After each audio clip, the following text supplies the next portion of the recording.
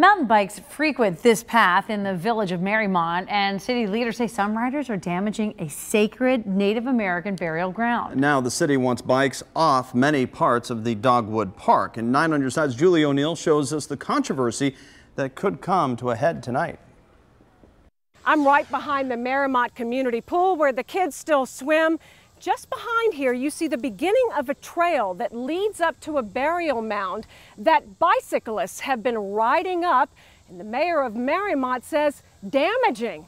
If he has his way, it'll be closed off to bikers very soon. It's very important archaeologically, and it's very sacred. Archaeologist and UC professor Ken Tankersley is leading the charge with Mariemont Mayor Dan Policastro right behind him.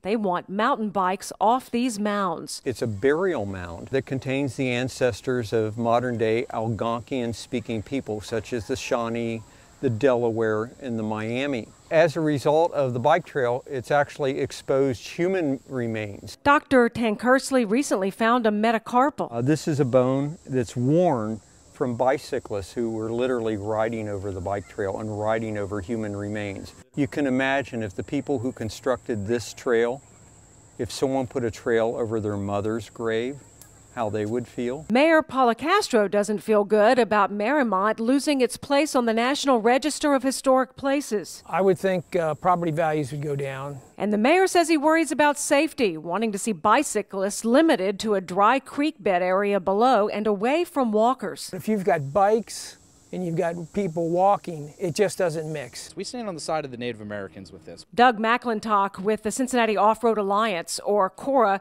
agrees bikes don't belong on the mounds, but says the proposal to ban bikes from so much of Dogwood Park goes too far, and says hikers and cyclists can coexist. We're the biggest advocate for natural surface trails. We feel they're a great aspect of recreation, and they bring hikers and cyclists and bird watchers and all sorts of different people together. We believe that we can find a way to work with them to realign this trail so that it goes away from those sensitive areas and still preserves that natural outdoor recreational opportunity for the Village of Mariemont. At 7 tonight, council members in Mariemont will vote on whether to close these trails off to mountain bikers.